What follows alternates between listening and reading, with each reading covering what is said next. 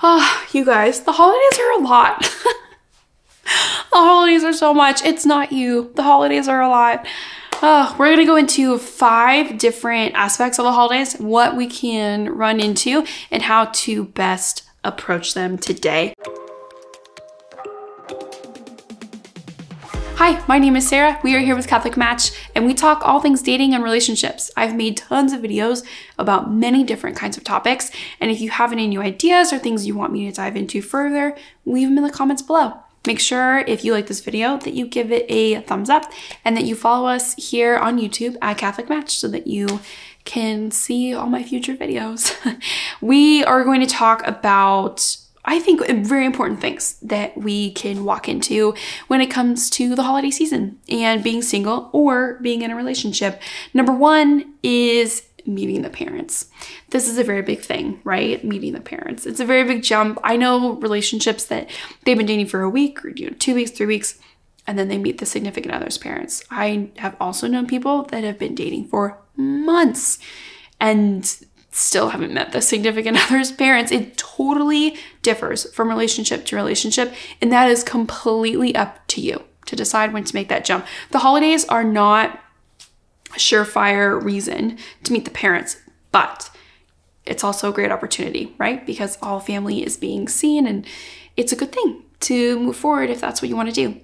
The best piece of advice that I have that was given to me, that I've given to other girlfriends, that I've seen so much fruit come from when it comes to meeting the parents, is before you meet the parents, asking your significant other about their parents and talking about who their parents are, what they like, what they don't like, their relationship as a married couple, your significant other's relationship with their parents. These are all very good pieces of context to have so that you're not walking in blind. You're walking in sure that you know different dynamics that are going on and can carry on more as who you are and more as yourself because you're educated about what you're walking into.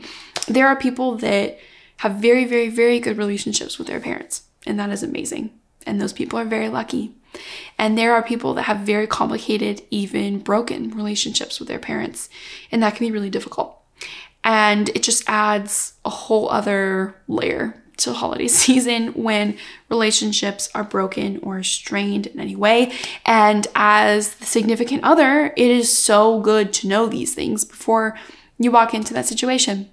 Number 2, handling the stress and pressure of all the questions that the same aunt or uncle, grandparents, cousins, whatever have you, is going to ask about your dating life. And it can be really difficult, right? Because you've gotten these questions year after year and you feel like you just give the same answers and you're not happy about it, or you just don't want to talk about it at all. And I have 2 things about this.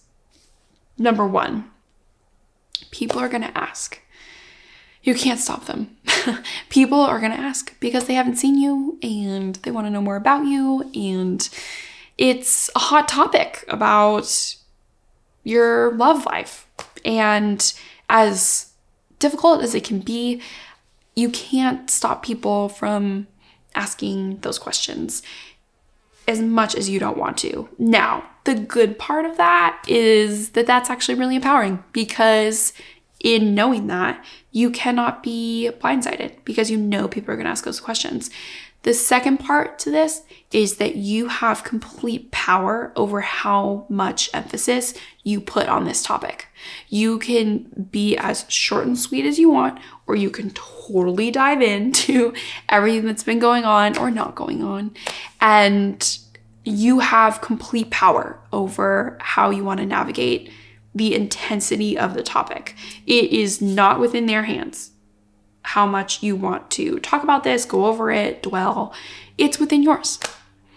Number 3, what to wear. I know that can be a really silly thing, but it's totally the truth. You freak out about what's appropriate. I think what's appropriate is something that you're not constantly fidgeting with.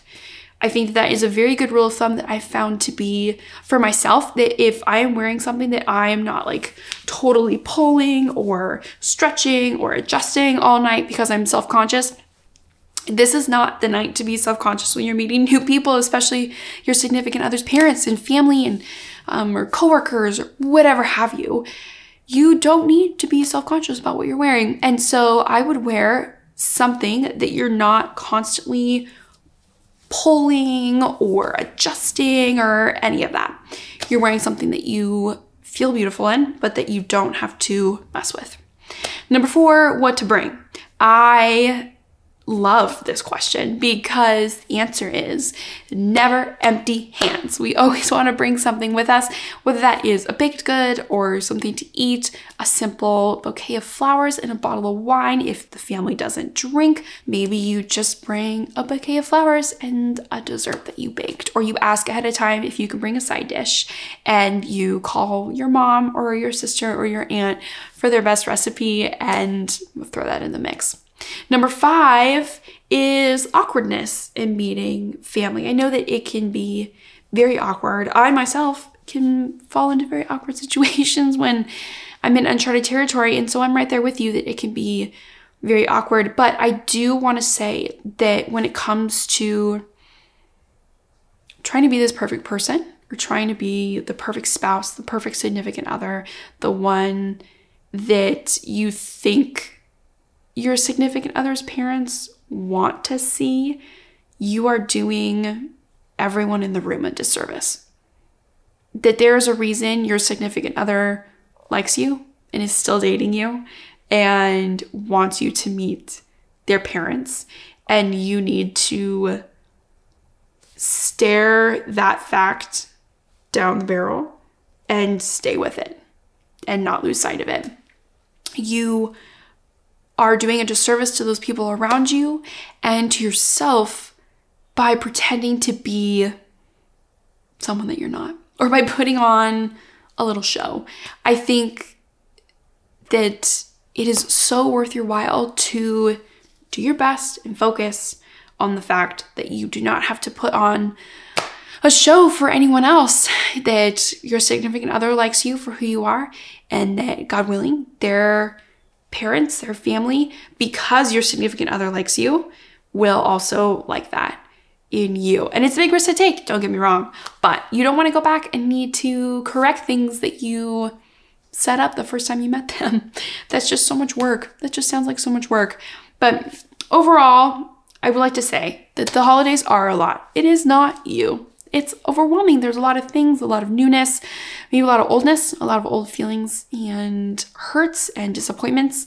And I want to leave you with the fact that you have the power to make a big deal out of something or to make it a small deal. You have the power to put a lot of meaning into something, a lot of reliability or pressure or emphasis, or to just kind of let it right off your back. It is not up to other people to set the situation and how you feel about certain things. If you are single and you've been single for a really long time and you're upset about it, that's okay. But other people do not have the power to make you more upset or more hurt. That's up to you.